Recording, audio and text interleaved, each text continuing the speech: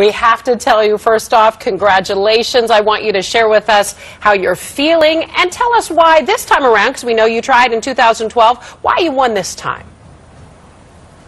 Well, first of all, I'm excited. I'm absolutely humbled.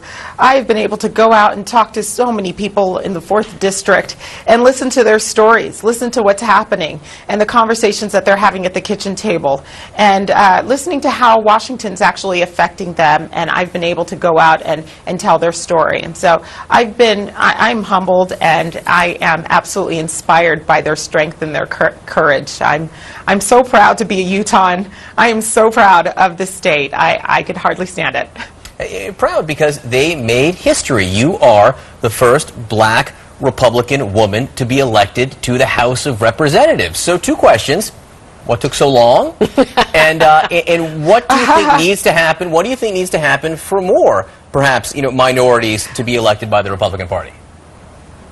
Well, first of all, I think what we need to mention here is this had nothing to do with race. Understand that Utahns have made a statement that they're not interested in dividing Americans based on race or gender, that they want to make sure that they are electing people who are honest and who have integrity, who could be able to go out and actually make sure that we represent the values that they hold dear. And that's really what made history here. It's that, race, gender had nothing to do with it. Principles had everything to do with it, and Utah values had everything to do with it. And so, I just that's the history that we made here.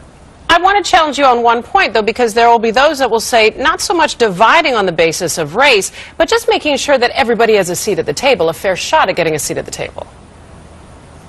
Again, you have to understand, Saratoga Springs, there are very few black residents there. I wasn't elected because of the color of my skin. I wasn't elected because of my gender. I was elected because of the solutions that I put at the table, because I promised I would run a positive issues-oriented campaign, and that's exactly what resonated.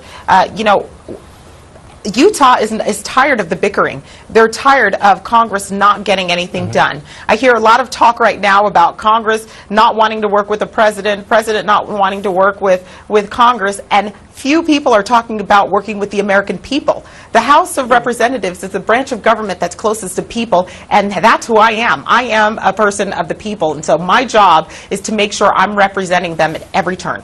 All right. It is the people's house. You have the job, and what are you going to do with it? Right. What's the first area where you think that you can work with Democrats to get something done? I think one of the things that we need to talk about is balance. Right now, there is no balance in government. Washington has gotten too big and people have gotten too small. So we've got to start rolling up our sleeves and making sure that we bring balance back to government. People should have the ability to make decisions in their home, in their communities, and in the areas that they live in. And we're going to do everything we can at every point to restore power back to the people.